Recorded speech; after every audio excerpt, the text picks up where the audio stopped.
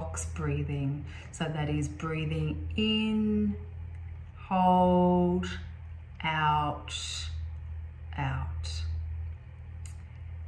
Number 2, having at least 5 minutes of downtime daily. That could be relaxing in the bath, it could be meditating, it could be sitting in the backyard watching the birds, it could be listening to music. It is not screen time, it is not talking on the phone, it's not being anything for anybody. It's about telling your nervous system that it's time to relax and taking that time. Number 3, look into herbal calmatives. Some plants have properties that relax our nervous system. Some of them have been used safely for thousands of years. Things like lavender, chamomile, lemon balm, kava.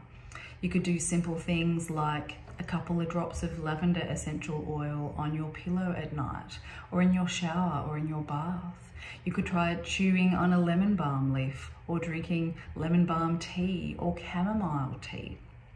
You could look into the use of kava. You could ask your practitioner about CBD oil or medicinal mushrooms for anxiety. You could try taking a supplement that supports your nervous system, such as a good B complex. You could try acupuncture. You could look into EFT or tapping. You could look into TRE or tension release exercises. You could try guided meditation. You could try acupressure. There are calming points on the body that you can push on. There's even ear acupuncture kits that you can buy. You can look up Heart 7, Spleen 6. Check out my acupressure for anxiety video below. You could try flotation therapy, floating. You could take a break from stimulants, that is caffeine, sugar, food additives. And you could also try acceptance, accepting that you'll have good days and bad days.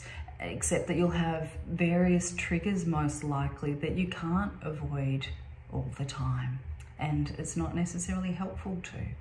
The goal here is to reduce the intensity of your anxiety symptoms.